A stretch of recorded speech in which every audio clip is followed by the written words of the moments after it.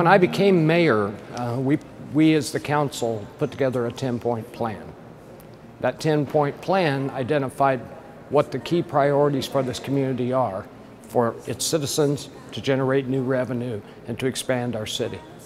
So as the mayor, my job is to keep the city staff as well as our council focused on those 10 priorities. This was priority number 2, was the expansion of the south side of the city of Kennewick.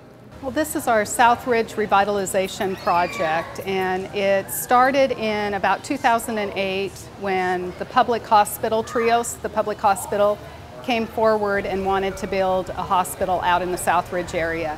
And at that point, in 2008, what you see behind me right now is essentially there was nothing there.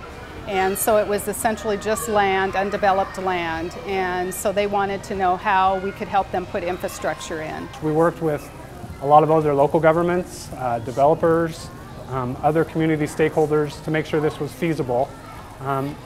Along with that, a lot of our local government partners really had to put a financial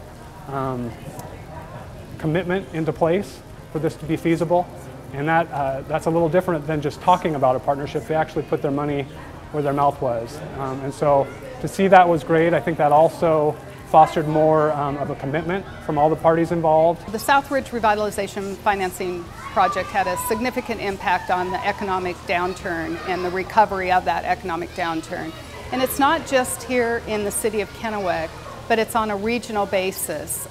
We work with our other jurisdictions, our other cities, so the city of Pasco, the city of Richland, the city of West Richland, and the city of Kennewick all partner together quite a bit on economic development efforts.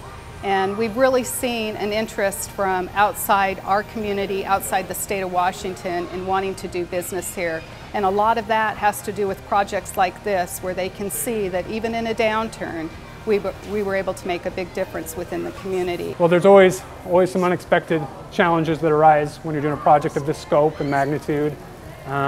Working again with our partners and getting buy-in up front from all the agencies and partners involved, I think was critical.